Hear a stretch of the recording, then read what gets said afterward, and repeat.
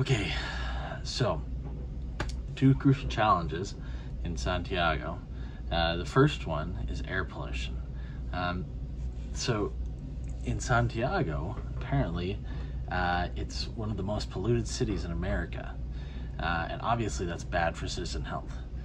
Um, and So that's a big, you know, challenge in Santiago, which is made worse and also contributes to climate change, or at least it's made worse by climate change. It contributes to climate change, uh, so not great. But independent of climate change, it is still there. Water quality is the second challenge. Um, or water presence, even I should say. There is a high water scarcity, and that comes if you remove the idea of climate change. It's still there. It's exacerbated by climate change, but the high population growth in Santiago is a major part of the problem. Also, the fact that approximately 80% of the water that is produced or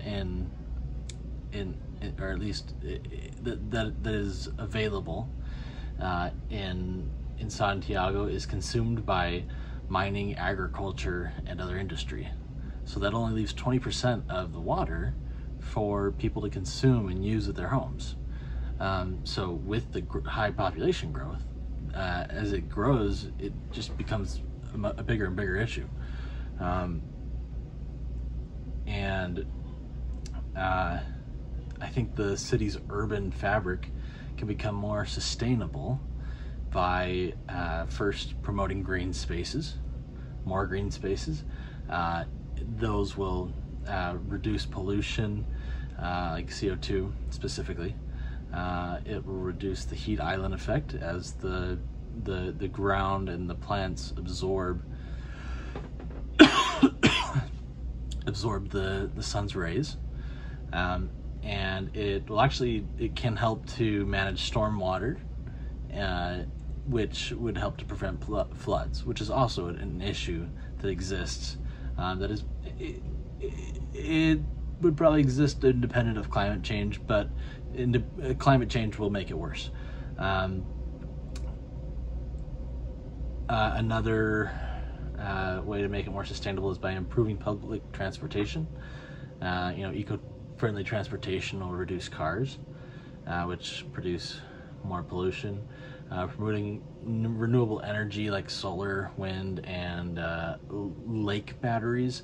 I know they're right next to the Andes, so I imagine that there's probably crevices and large areas in the mountain that they could probably add some small dams to, or build up large berms that would allow them to collect water in the mountains. So that way they can use it like a battery. They pump water up into those areas when they have excess energy from solar and wind, and then when they run out, through the night, they can allow that water to flow back down from the mountain using gravitational potential energy, and converting that into kinetic energy to power the city when they have darkness, or when they have cloudy days or no wind. The last thing would be for making the urban fabric more sustainable would be